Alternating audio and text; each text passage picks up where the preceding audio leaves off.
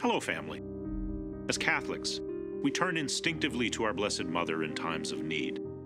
America's first bishop, John Carroll of Baltimore, chose Our Lady as the patroness of the United States.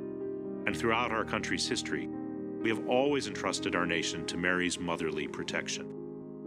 In this present moment, when there is so much division and unrest in our country, and when many of the values that formed our nation seem to be at risk, we again need to turn to our Blessed Mother. We need to pray for her intercession that our leaders and all who seek public office will follow the path of truth, guarantee religious liberty, and ensure that all human life is valued and protected, most especially the unborn.